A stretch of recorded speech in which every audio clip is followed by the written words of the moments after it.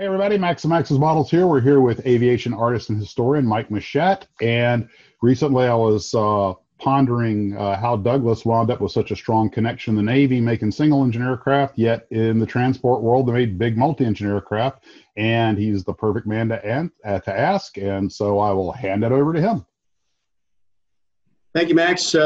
Greetings and great to be with you. And thank you so much for the opportunity to share the story of Douglas Aircraft. We're going to talk about Douglas models as well with all your great viewers, and I appreciate the opportunity. Our pleasure. Yeah. So I think the easiest way to explain the wide range of airplanes that Douglas built would be to talk about the number of different plant locations that the company had and what was built at each one. And I think that'll kind of give us a framework, and then we can go from there. Mm-hmm. Just a little prelude. Don Douglas was born in Brooklyn, New York, late 1800s. At the age of 16, he saw the Wright Flyer at Fort Myer, Virginia in a demonstration, and was inspired to a career in aviation. But he was also had a deep affinity for the sea. He was a brilliant sailor, yachtsman. In 1932, he was on the team that won the silver medal in the Olympics in Los Angeles for sailing. And so he was an accomplished sailor. And he was a midshipman at Annapolis originally, beginning his what he thought would be a Navy career. A great story that I've always heard was that he was building models in his dorm room and flying them off the roof of the building. And these were rubber band powered. And on a Sunday morning, he was flying his models, and one of them hit the head of an admiral, and he wasn't at Annapolis anymore. Whether that's true or not, I don't know. I'm going with it. I think it's a great story. He wound up at MIT because he really wanted more of a challenge and really wanted a solid education in aeronautics. And he became the first graduate of MIT with a bachelor's in aeronautical engineering. And so that really set the path. He started the company in 1921 in an abandoned movie lot in Santa Monica, California, and then moved to what was Clover Field, which is the airport that's still there today. And that began the construction of the Douglas Cloudster, which is a one-of-a-kind airplane, and the first production contract, which was, guess what, the DT-2 torpedo bomber, D standing for Douglas T Torpedo, second model, and that was the first production contract of the company. And I think it was something like, $1.6 million or something for 12 airplanes. But that kind of began the whole process. And so up through World War II, Santa Monica was the headquarters, and they were building all the early airplanes. The World Cruisers came out of there in 1924, first around the world. And then up into getting ready for the war years, the B-18, the A-20. There was a lot of activity with that. And then, of course, the DC-3 in 1935. And so you had everything that Douglas was building in that one place. In 1941, they built the Long Beach plant, and that was an interesting arrangement. It was built specifically for building B-17 Flying Fortresses under license from Boeing. Mr. Boeing and Mr. Douglas were very close friends. Mr. Boeing had a DC-5 as his personal executive airplane and left the Douglas logo on it, if you can try that today. And so they worked out an arrangement under President Roosevelt, the War Powers Act, and the Long Beach plant was built to create the B-17s. And then that also added the C-47 and the A-26 toward the end of the war. Long Beach went on to become the Air Force plant. So all the big transports, the C-74, C-124, Globemaster II, C-133, Cargo Master, and right up to the C-17, all came out of Long Beach. Then you had Huntington Beach, which was the last of the plants to open, 1957, and that was space and missiles. So you had the Thor, the Nike series, the Honest John, that all came out of Huntington Beach. And saving the best for last, El Segundo was the Navy branch. El Segundo is a city just south of what is LAX today. And so at that time, in the mid-30s, Don Douglas and Jack Northrop were associated. Northrop was a subsidiary of Douglas at that time.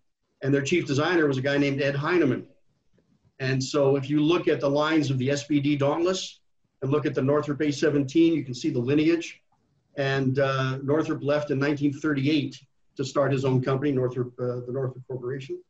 And so that with Air Force transports, all sorts of Navy attack airplanes and dive bombers, the passenger transports, and later on, of course, the missiles and satellites and things like that. So that gives you a rough idea of the major operations in and around the Los Angeles area. They also had Tulsa, Oklahoma, Chicago during the war, satellite operation, and Yuma, Arizona was the big flight test center because it was out in the desert and away from populated areas. So that gives you kind of a broad brush view of what was going on and all the different kinds of airplanes that they were building at that time. But the Navy stuff all came out of El Segundo. Well, given as many times as his name pops up, Ed Heinemann seems to be a pretty important figure in the history of Douglas. So I wonder if you could touch on him a little bit. Yeah, he was the father of all the Navy airplanes. They even nicknamed if you look at, there's a beautiful line that curves up from the top of the fuselage up into the fin on every, even the Skyrocket, the A3D, all the Navy jets had that, and they call it the Heinemann curve. And he was a brilliant engineer, visionary. He and Don Douglas had a very close relationship. And just like Kelly Johnson at Lockheed or Alex Carvelli at Republic or any of the greats that really put their stamp on the looks of those airplanes, Ed Heinemann was the guy.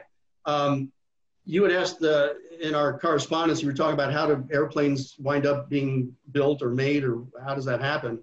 And the Bureau of Aeronautics for the Navy was the procurement arm. So they would come up with a requirement. We need a torpedo bomber that'll carry this much payload and have a 3-man crew and have this much range and go this fast.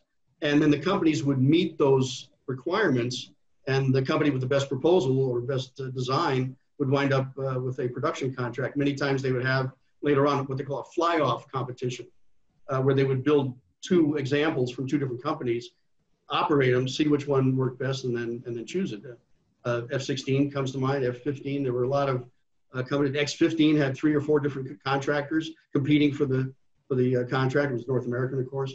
But Douglas wound up with a lot of their attack, torpedo bomber and attack airplanes, meeting those requirements from Bureau of Aeronautics. The one Douglas that comes to mind that I think unfairly got a bad reputation was the Devastator because of what happened at Midway without fighter escort. But I was researching the airplane. There's actually been several books written about it. And apparently when it came out in, I believe, 35, 36, it was not only a cutting edge airplane, but was, most fighters were still biplanes. It was considered to meet or exceed all the requirements. But of course, technology was leapfrogging so fast that 2 years later, 3 years later.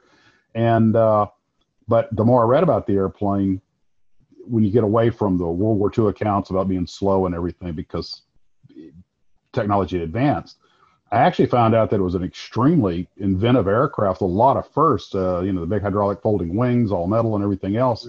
And, and I think they only made about less than 100 of them, I believe. So we're talking about the Navy was very small prior to the war. You're dealing with congressional parsimony. They're tight with a buck. How Douglas, those at the same time, just a couple of years later, he made the excellent SBD. So clearly Douglas was staying, when you look at those 2 airplanes, you realize that Douglas is staying very much on top of all the trends. And I was wondering about Douglas's, because they did the DC-8. I think they built the DC-8 without doing a mock-up, I believe, or maybe the first prototype. The first one was sold.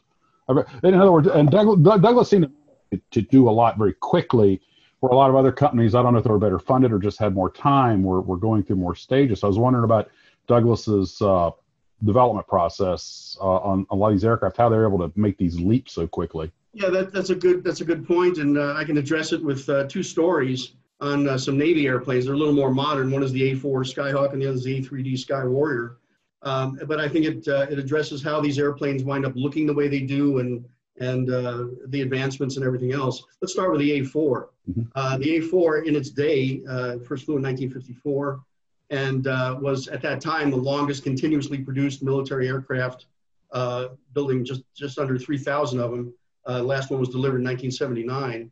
And then the C-130, which is still in production today now, has the record for longest continuous production of a military airplane. But the A-4 was designed around a wingspan. It was designed around a spec. Ed Heinemann was given a specification, and the wingspan, the maximum wingspan, could be 27.6 feet. And with that one little piece of information, he designed a whole airplane around that. And why was it 27.6 feet? Because that's the maximum distance that you could have the wings on an airplane, have two of them pass each other, being towed on the hangar deck of an Essex-class aircraft carrier without needing to fold the wings. Okay?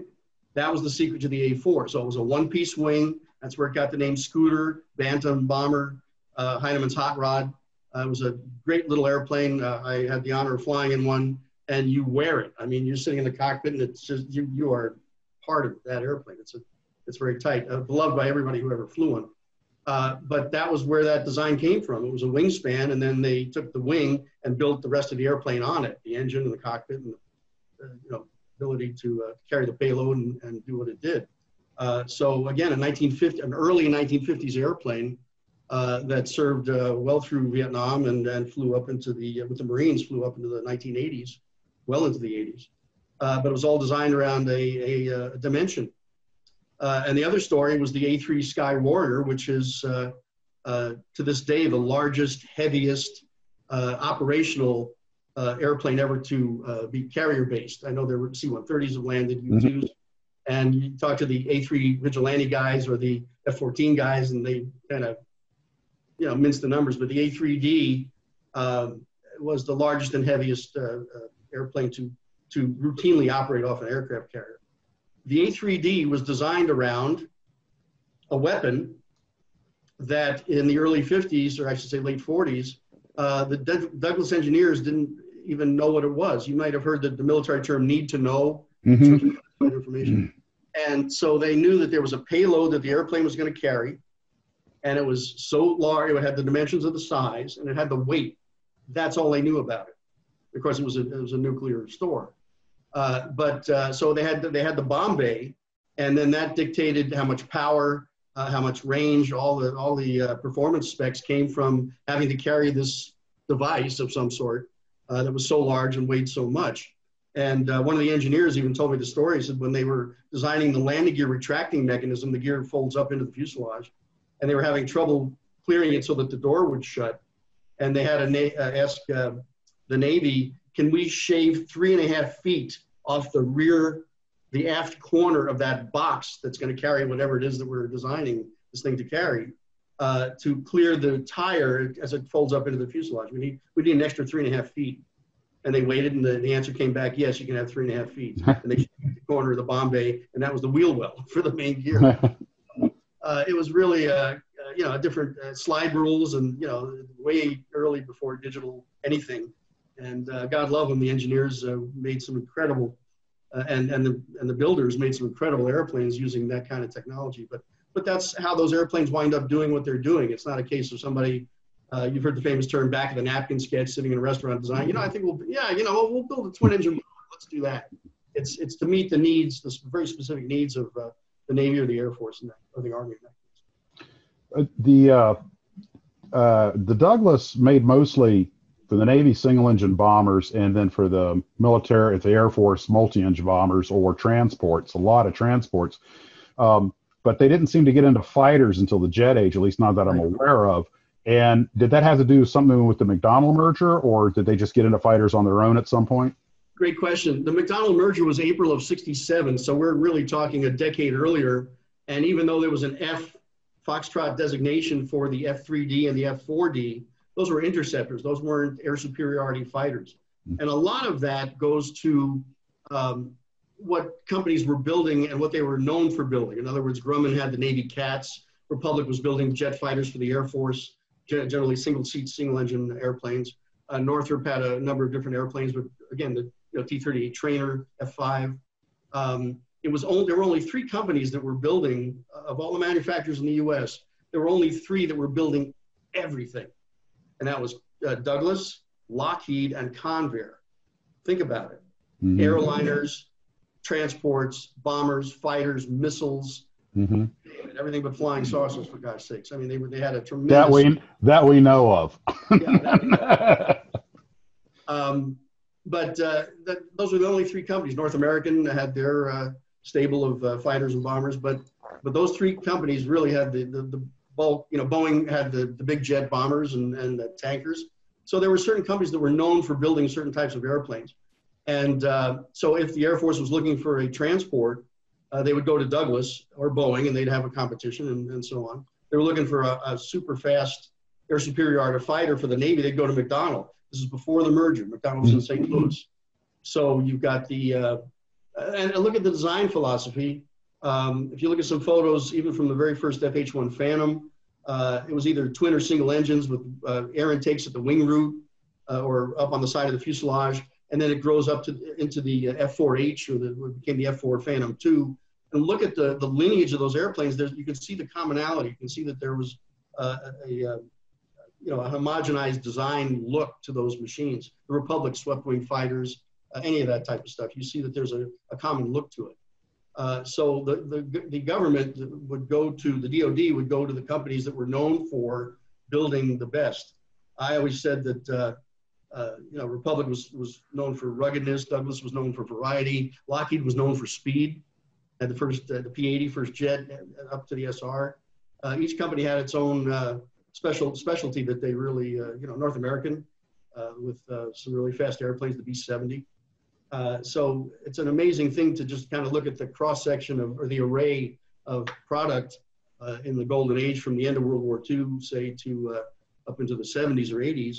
And you see where the chips fall in terms of who's going to build what.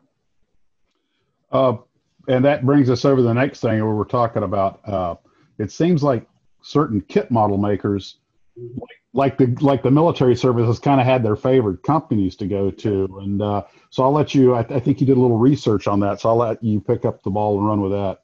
Yeah, here you're talking to the ye old model builder from the 50s here, old school guy. And until you asked me this question, I had never realized the significance of the locale of a model company to what they chose to build.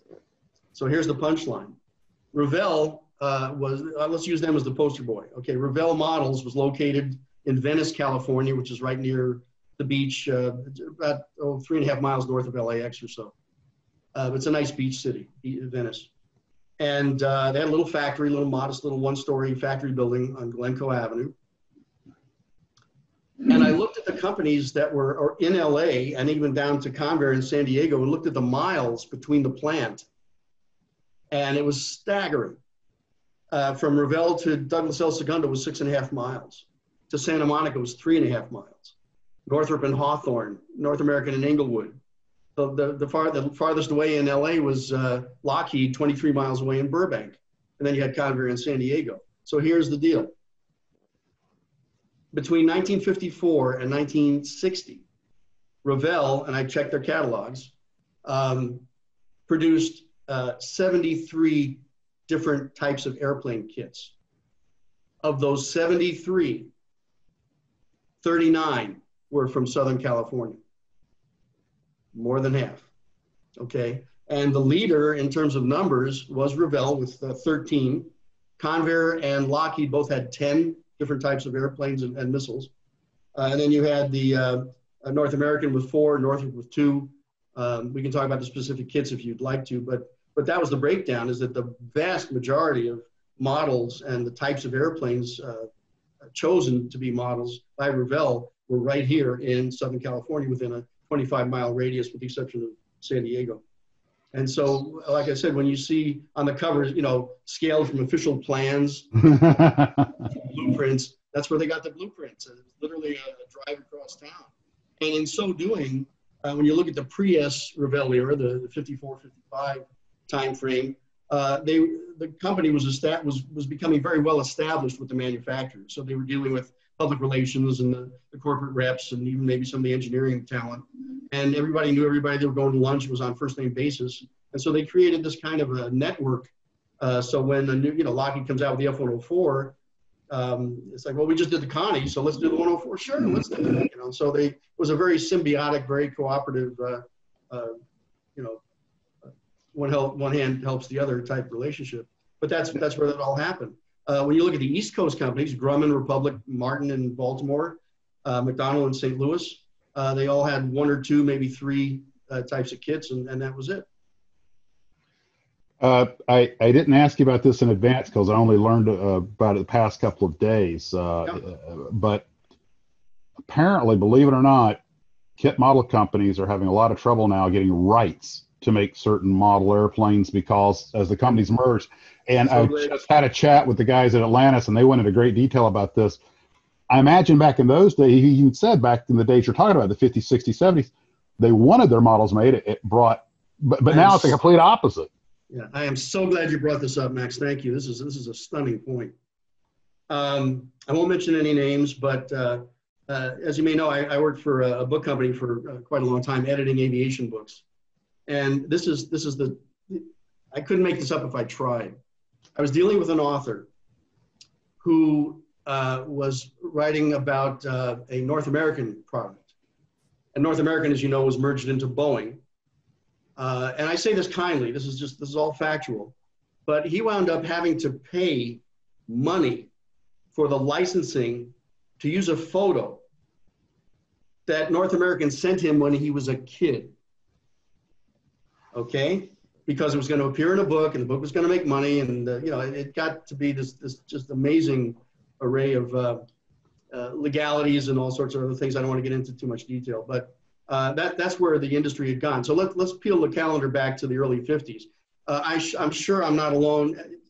All the people watching, raise your hand if you ever wrote away to an airplane company for a set of lithos or photos of a jet or something. And I'm sure there are folks out there sitting there just going, oh my gosh, I can't believe, yes, I did. Mm-hmm. Well, you're looking at one of them right here. And the stuff I used to get from these people, it just, I think about it today, it just brings tears to my eyes. They would write letters. Dear Michael, thank you for writing to Douglas or Lockheed or Republic or, you know, Convair.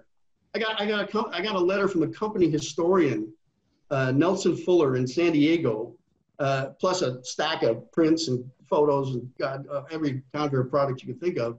And then in the letter, it told me what courses I should study to be an engineer and to always do my best and work hard, you know, and it's a full page letter on Convair letterhead. I'm like, I'm 12 years old. What are they, you know, what were they doing? They were investing in their future employees. Exactly.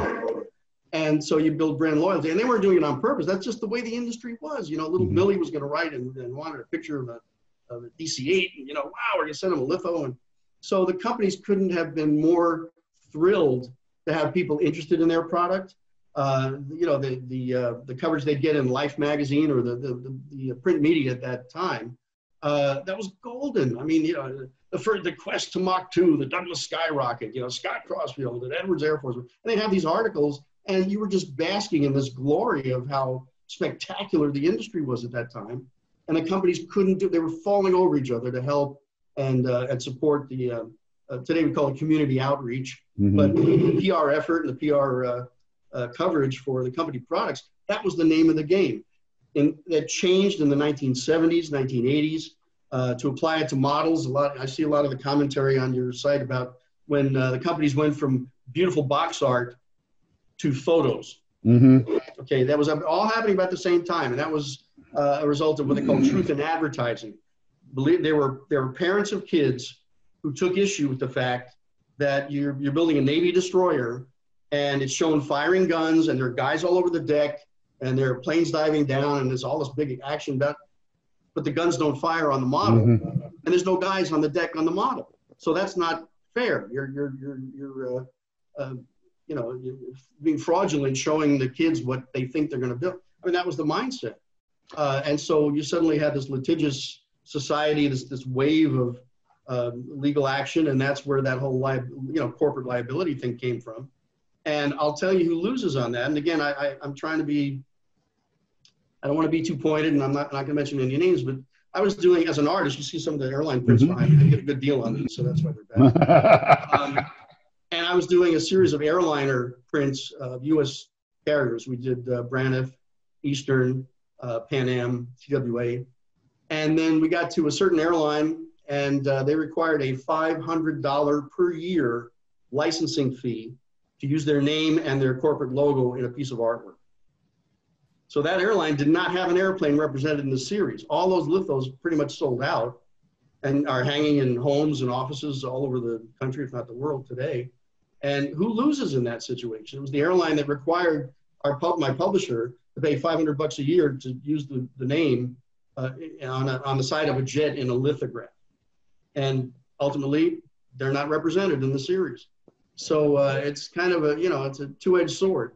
But I just wanted to make the point that it did change big time. And now today, as you say, you look at some of the model companies in the corner will say built under, licensed by Boeing or whoever it is. And that has to be stated on the box. It's kind of like putting skill level. Yeah. I started that stuff, I'd like to know who determines that skill level, because I've had some skill level 2 kits and I'm sitting there like, you got to be kidding. I got my AP set. I'm like, what? Yeah, this kit goes to 11. You got to be really good to build this kit.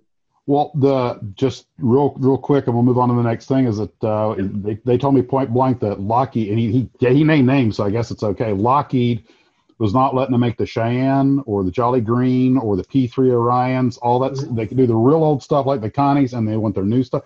But and I was like, it's too expensive? He's like, no, Lockheed is not letting anyone do it. I'm like, it's free money for Lockheed. Why would they care if somebody makes the Cheyenne or the P3? But yeah, what went on in that meeting? But anyway, here's another one.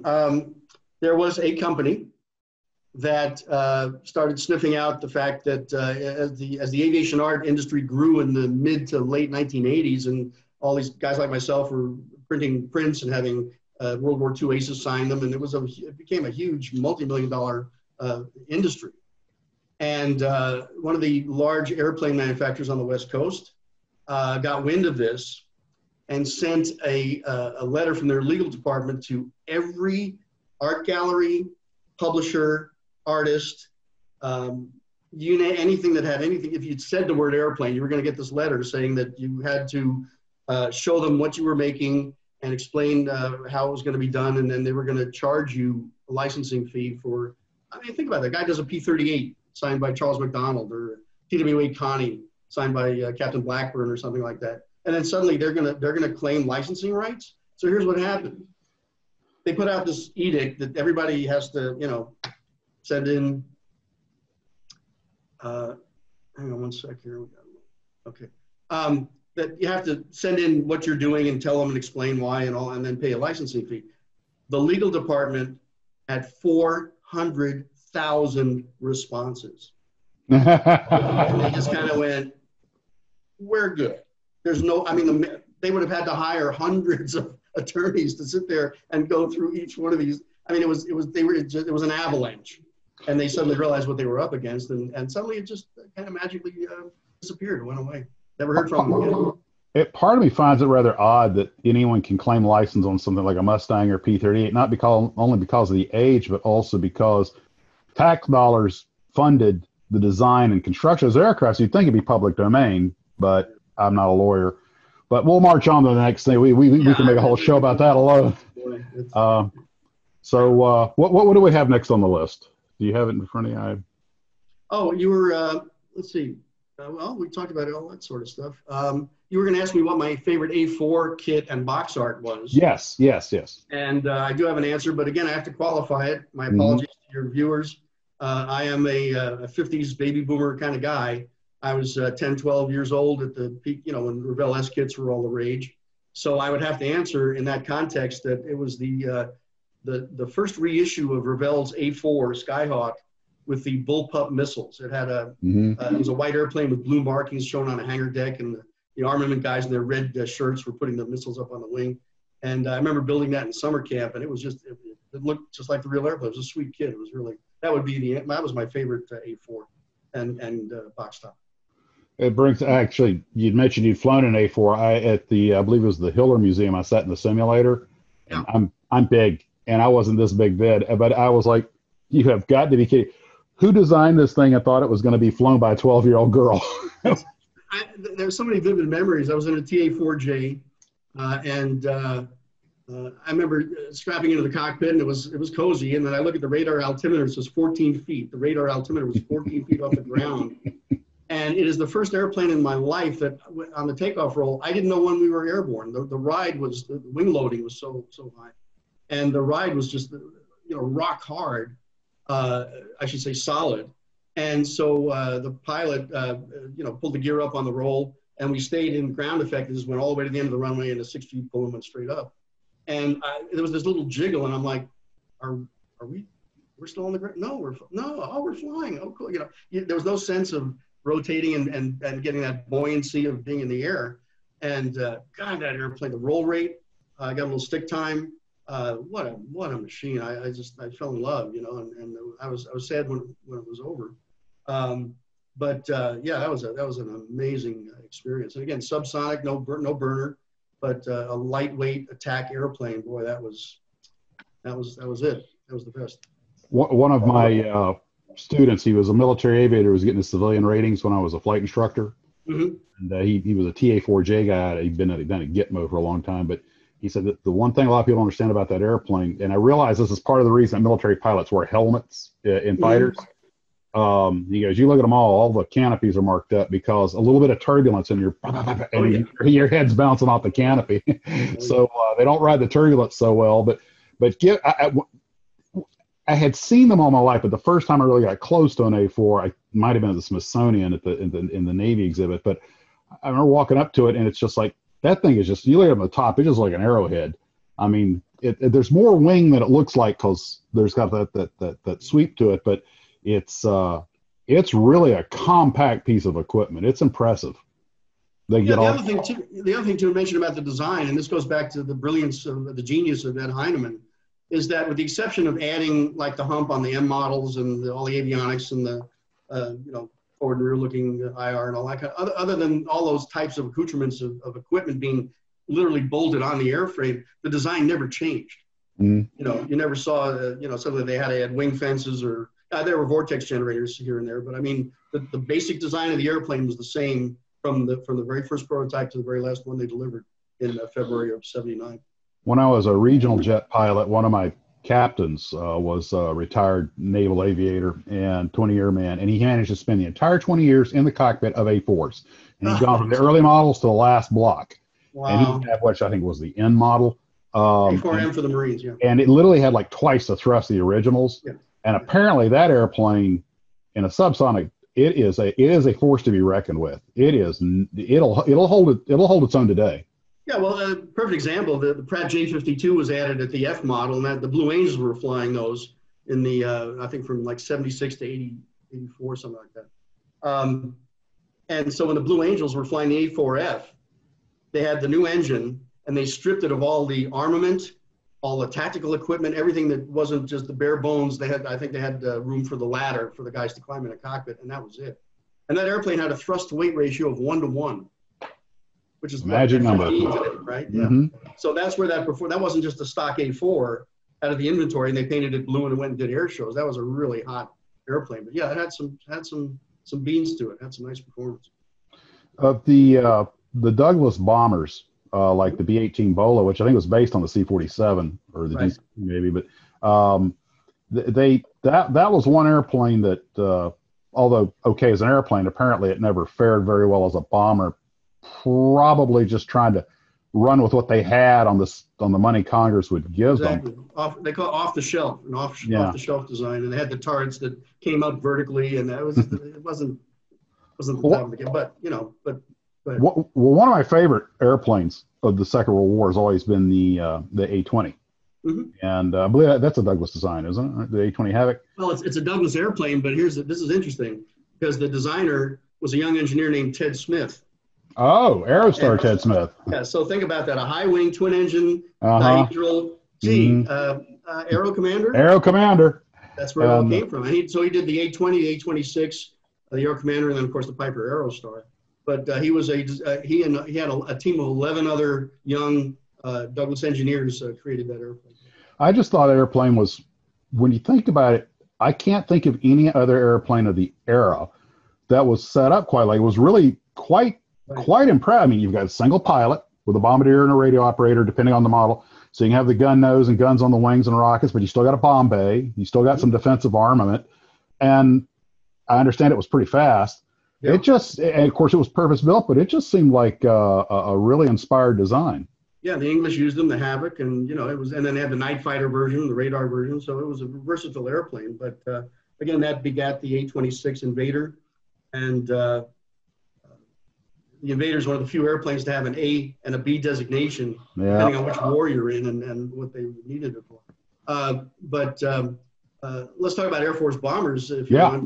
That Sure. reverts to the Long Beach plant. And I think a great example of how things work, you had the A-3D Sky Warrior, a twin-engine J-57 powered attack bomber with big folding wings for carrier ops. Then you had the Air Force B-66, totally different, looked similar, totally different airplane. Different engines, different cockpit, just a whole different mission. Those were used, of course, for electronic warfare, NOM, Pathfinder missions, and so on and so forth. You saw the movie Bat 21. Yeah. RB-66. So that was a Long Beach airplane. But there was a lot of that kind of cross-breeding or inbreeding of airframe usage. And if I may, the last thing to mention about Long Beach, I talked about the transports. C-74 Glowmaster, C-124, C-133.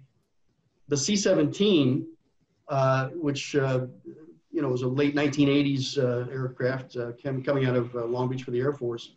I think they built 200 and something of them. Fabulous airplane. I mean, it was the halfway point between the 130 and the C-5. And it was soft field and had stall performance. It was a great machine. They're all over the world today. Think about this. Here we're talking about World War II. There were 39 different major aircraft manufacturers or subcontractors in the United States during World War II. Call it 40, okay? And by the time we got to the 50s and 60s, that number was coming down. The mergers, you mentioned that in one of your programs, the mergers were just devouring companies like crazy. But of all the Southern California aircraft manufacturers, and all the dozens of different kinds of airplanes that were built in the state of California, and I'm in LA if the viewers didn't know that.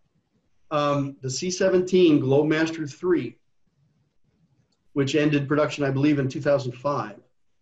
You can fact check that, leave a comment, but I believe it was 2005, was the last fixed wing manned full production airplane built in the state of California. Today we have Robinson helicopter in Torrance. We have all sorts of, General Atomics and Northrop unmanned vehicles.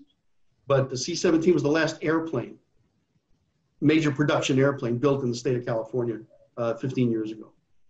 That's a sobering, you think about where the industry was in the glory days. And this segues into, we'll get back into the models here in a second. But it's you just think about that and it's like, somebody would have said to an engineer back in the 50s, hey, guess what? In 60 years, where you're sitting here, this will be a shopping center. This company won't even exist. And that's the way it's going to be. And he would have said, you're out of your mind. So I just, I'll get off my soapbox. But I mean, it was just, when that all happened, it was just, I couldn't process it. Which of the Douglas airliners are made in California? Or were they all made in California? Oh, yeah. Okay, so all the airliners. All the airliners were built in California. The prop piston-powered airplanes from the DC-1, which was a prototype, so let's say the DC-2 to the DC-7 were Santa Monica airplanes. Santa Monica had a 5,000-foot runway, and that they could operate in and out of there for pre-delivery test flights and everything. So that was the prop world of Douglas was Santa Monica. When the DC-8 happened, they needed a longer runway, and they moved the entire operation to Long Beach in about 1956 or 7. First flight of the DC-8 was May of 58. And so that suddenly just kind of became the center of the universe, and Long Beach at that time still had A4 production. It was moved down from El Segundo. DC-8, then the 9 in 1965, the DC-10 in 1970, and all the derivatives that came all the way to the end in 1997. The plant was leveled to the ground about 10, 15 years ago. It's now the Douglas Business Park. Although the final assembly buildings are still there on Lakewood Boulevard, the two large, the buildings with the big Fly Douglas sign, now says Fly DC Jets. That sign was preserved as a California historic landmark. It's lit up every night if you drive the 405 freeway, look over at the airport, there's that sign in the red and blue neon. But those two large buildings are owned by Mercedes-Benz, which uses them for the processing facility for all the cars coming in on the West Coast. So the ramps that literally had DC 8s, 9s, and 10s are now covered with literally thousands of cars, all being prepped for delivery, and they all go out on these car carriers 24/7. So you've got the Fly DC jets and then a big Mercedes logo right underneath it. It gets your attention. About 12 years ago, I was flying out of Long Beach. Even though I was based in Orlando, we would wind up spending a couple of days in California. Sure. And which I love flying in California for the weather and everything and all the cool stuff to see, but all the general aviation traffic, I was like, holy, I'm a Florida pilot. We have a lot here, but California, you're in your own world. Yeah. But there was a B-1 bomber, B-1B, I guess, parked across the airfield in Long Beach. Somebody who I guess was in the know, a local, said that he goes, oh yeah, that's a test aircraft that they test all the new toys on. And apparently it had something to do with Douglas, but I was thinking, okay, Douglas didn't build the B-1, and I didn't know if had Douglas absorbed Rockwell at some point or. Well, by that, do you remember roughly the time frame? Well, if you fly, how long ago you said? About 12 years ago. Yeah, it was Boeing at that time. Boeing would build these avionics packages or cockpit upgrades.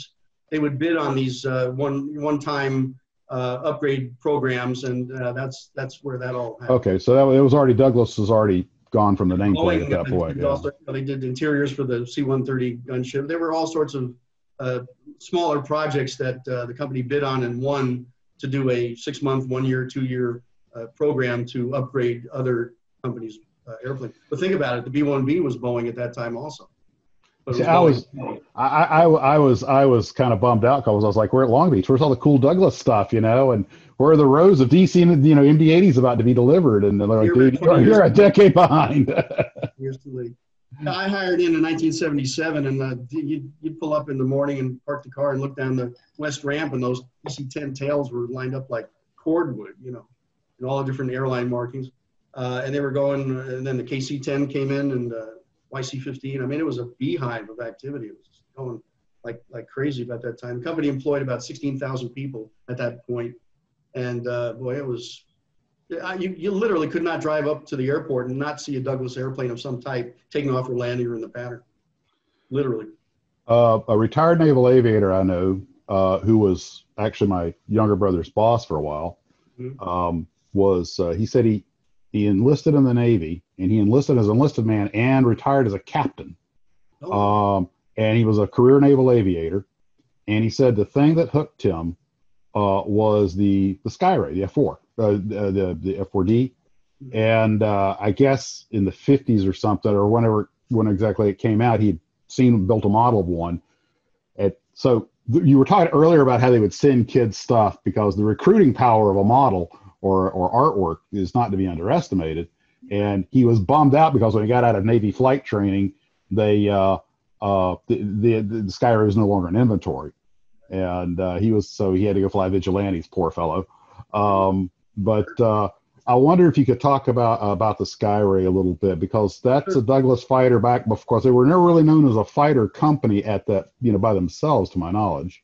Yeah, it was a fleet defense interceptor. It was armed with Sidewinder missiles. It set world speed records. It set a number of world time to climb records. Again, 40,000 feet in a minute and a half from a standing start, that kind of stuff. It was an amazing airplane, the bat wing, the Douglas rounded delta wing. And then, of course, the successor was the F-5D Sky Lancer. Lancer, yep. Supersonic airplane. Never went into production, although NASA flew them. The last airplane that Neil Armstrong flew before he went to astronaut training was the F-5D Sky Lancer for NASA.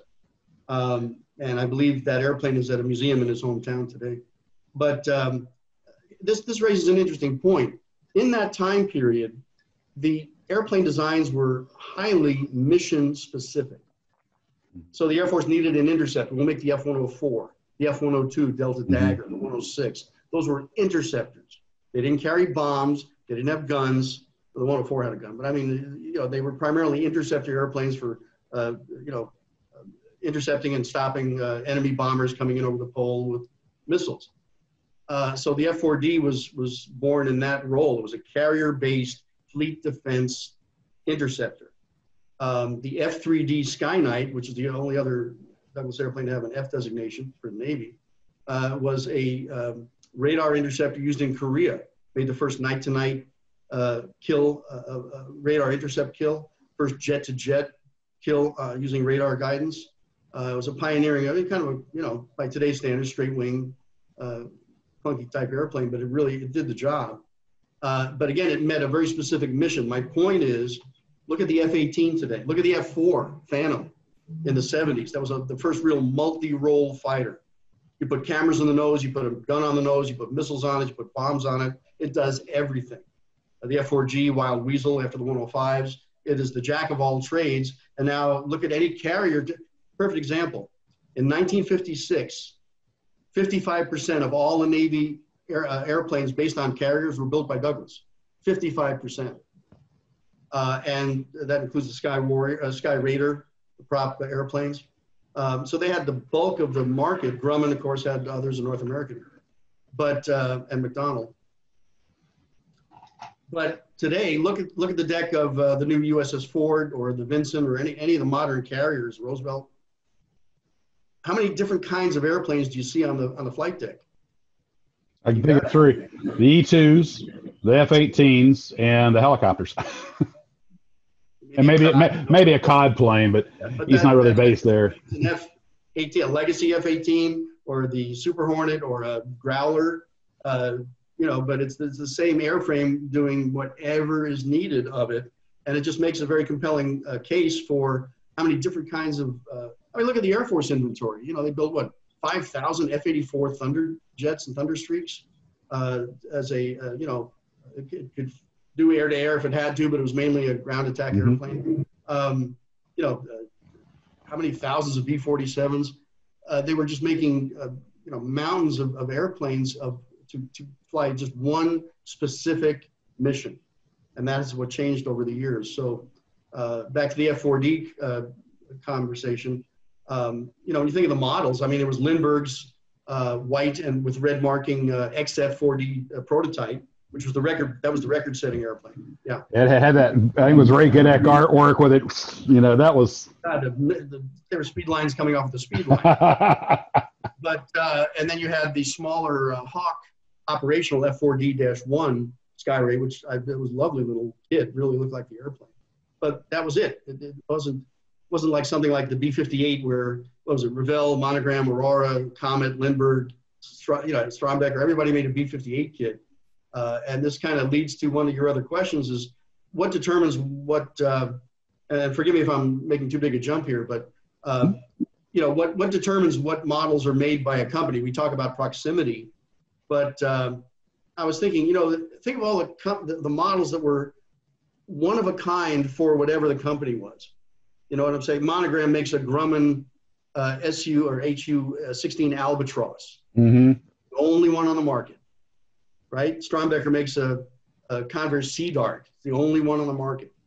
And you know, you could play a good fun trivia contest, name how many one-of-a-kind, you know, one-time only kits were made by any number of different companies. Aurora X-13 Vertijet. Yep. You know, that's the only one. Which is why they're so valuable today. Kind of like that, yeah. The staying with the kit models and getting back into your wheelhouse of artwork. Yep. Now that I've been doing this a while, I'm getting to the point where I can almost say that's a Linwood, that's a Gedeck. Am I saying Gedeck or Gedecki? Gadke. I'm always mortified I'm saying these people's names wrong, you know, and so many of the artists that are out there, but after a while you start to recognize a style, and some of them you actually start to realize an evolution. You know, you see their earlier work and their later work. But Gedeck, my gosh, I looked at all the Lindbergh. He must have done a couple of hundred of those things. And these models were all in production at the same time, which means he had to be working fast. But the sales power of box art, I don't think it can be overstated. Just like art as a recruiting tool we talked about earlier. So present company excluded, of course. Who are a few of your favorite artists and their favorite works? Well, of course, the godfather is Jack Lenwood, and as I always said, he's my first art teacher 20 years before I actually met him. I stole so much of his stuff and learned so much from his work. God bless him. I mean, I might have said this before, but I don't think he had any idea the impact of his artwork on our generation. I really don't. He was such a modest, such a humble, beautiful person. And it was one of these, oh, shucks, you know. Well, and I'd say, yeah, gosh, Jack, how many covers did you do? 625. What? You know, it was just, you know, he said, paint them and print them and throw them out. Make the next one. He would do the 98-cent kits. He'd do that in one day. So I get up early and go for a run on the beach and have breakfast. And I just sit down and I do it because I don't want the colors have to match, and I don't want to lose the color. Mm-hmm. And he would just blast through and work into the night, and there it was finished. And he would do one a week, one or two a week. I mean, it was just incredible. So to answer your question, Jack, of course, you had Campbell doing the Hawk kits. You had Morgan doing the monogram stuff. Cal Smith did the Strombecker art. He was an LA artist. I loved his very clean, smooth, creamy look to his artwork. And of course, Gad Key with the Lindbergh stuff. It was, you know, it was kind of the, you know, it was like saying you like the Beatles or the Stones better. I mean, that whole era, you know, everything was great. But yeah, I'd have to say, you know, Jack, of course, set the mold. He was the man, and then you had all the others. Now you've done some box arts, haven't you? Yeah, I did. What did you do? 10 covers for Ravello, Mexico. That's right, Lodella. Yes. I have a YouTube video about that experience, and I say 10 covers. I did 9 actual paintings, and the 10th one was a drawing that I designed that was painted by a Mexican artist years later. That was the Thunderbirds F-84. So I claim that as my 10th. I saw the video, and now that triggered. I was like, I remember it now. Yes. I remember you showed the sketch first and everything. Yeah. Now, for the viewers, it was a companion piece to the Blue Angels F9, F8 Cougar. So we were going to do a Cougar, which was going this way, and an F-84 Thunderbirds going that way. Mm-hmm. And the Cougar came out, and then they went, yeah, the F-84 will just wait a little bit. And by that time, I had already moved on to other stuff. But that was I want to say a 5 or 6 year association with Ron Ferreira, who was the art director and LA representative for Lodella, and just a fabulous guy. We were like 2 kids. It was just so much fun working with him. Do you have a preferred? Oh, I'm sorry. Go ahead. I'm sorry. Go ahead. I was just going to say, supplementing the box tops were the direction sheets, which I did the stencil, the patterns, the direction sheets, and the direction sheet artwork, the profiles, which showed where the decals went and all that sort of stuff. Brings up an interesting question that's popped in my head because I was talking with Rick Vetri about this last night at Atlantis. He was saying that right now, when you're set up to produce a model, for the plastic, the kit isn't the most expensive part. He said the box and the instructions and the decals can cost more than the actual contents of the model. Yeah, and I asked him, okay, if I come to you and say I want to fabricate this mold and model, figure 50 to 100 grand to get a basic 148 scale model made, and then of course you got to get the shells. But he said then you got to figure you got to pay someone to do the box art, and then you got to pay someone to do the instructions. Just ballparking, say your standard, like this Sky 148 Sky Raider. There it is. Kit like that, probably 100 parts total with all the ordnance. If I said, Mike, and this is just totally a spitball. If I said, Mike, I want you to do box art for me and do the instruction sheet for me, what would a person realistically expect to pay a talent to produce that?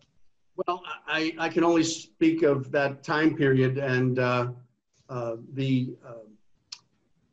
there was an industry standard in those days. You couldn't just sit there and go, yeah, I want 10 grand for model box top because I feel that's like what I wanted. There was a definite criteria for pricing your artwork. Again, a lot of that was governed by the Society of Illustrators. Mm-hmm. And so they had a pricing guide that would actually come into play depending on how it was being used, how many pieces were being reproduced, the size, the complexity, the deadline. There were all these different factors.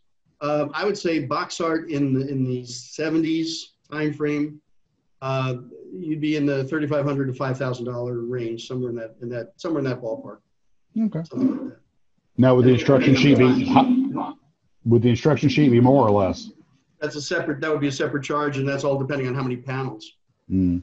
So if you look at like a Lindbergh sheet where there's one or two views of the model and a bunch of call outs, and they tell you, put part A into part B, and that's much simpler than the Revell sheets where it was just, panel after panel of here's the fuselage, here's the wings, here's where the landing gear goes. It was just every Monogram, I think, has the record for the most beautiful, lavish direction sheets where it was like 15 steps to build a TWA Connie or something like that.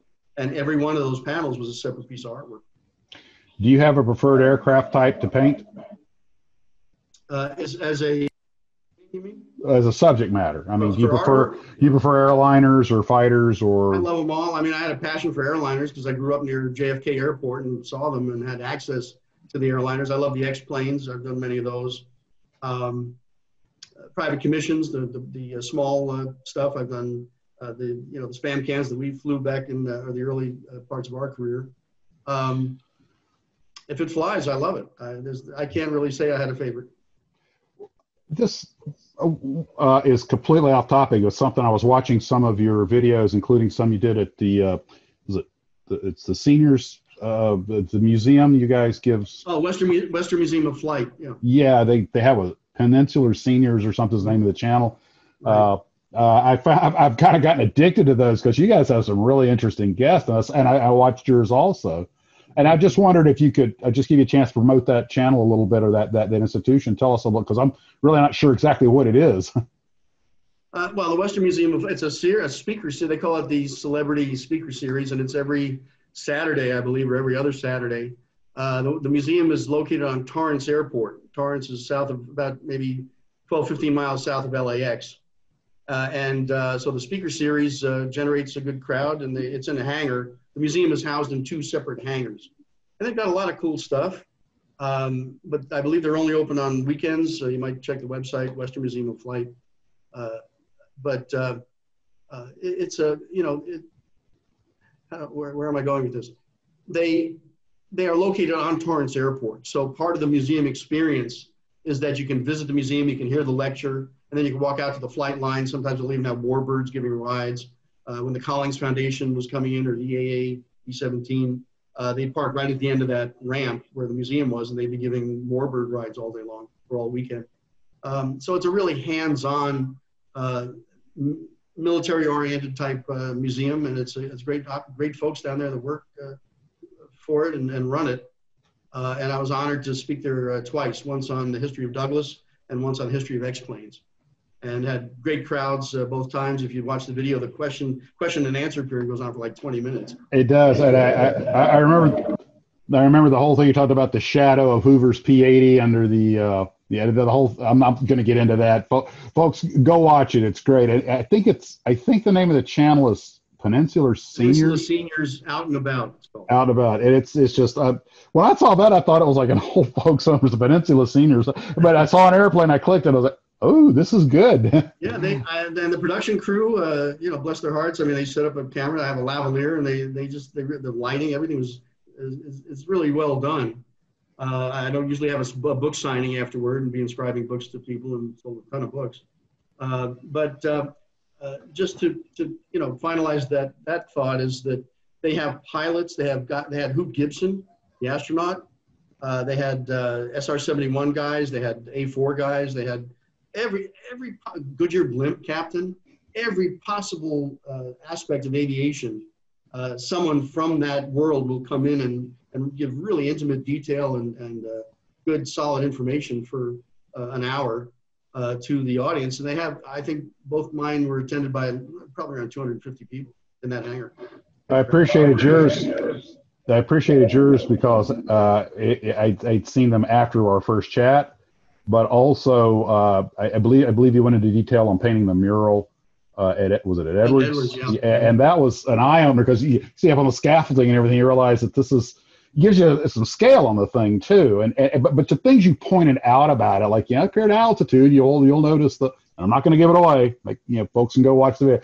But I was really intrigued by all that. That's great. Thank you. That's what it's all about. I mean,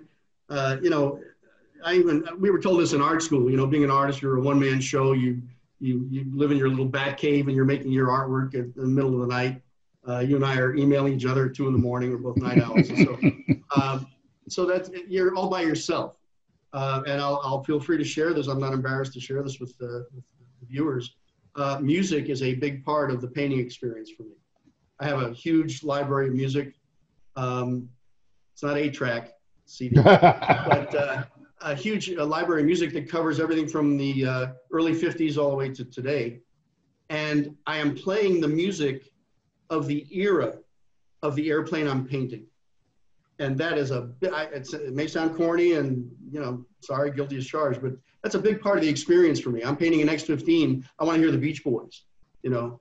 I'm painting a BOAC Super VC10. I want a Beatles or Stones album. I want to feel, here's the best thing I can explain. When I do the 1950s X-plane, Bell X2, Jaeger's X1, whatever it is, X3, I have the platters, or, you know, the coasters or something like, I have those old, funky old doo-wop type songs on there. I'm listening, as I'm painting this airplane, I'm listening to the same song that Pete Everest or Bob White or Jaeger or any of those guys was listening to on the car radio while they were driving to Edwards to fly that airplane. And if you don't think that locks it in, it's inspirational. It really is. And so actually, it makes perfect sense. And ironically, and this just happened last week. In fact, I think I've talked about it in one of the videos. I usually play movie soundtracks. The Last of the Mohicans, Right Stuff, just all kind.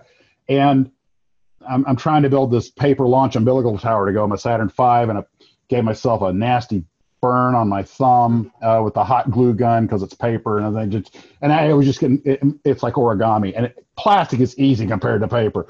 And I was about to throw in the towel, and the music and the theme to From the Earth to the Moon kicked on. Oh. And I was like, you hear that inspiring music, hey, back to it. And so it salvaged the project.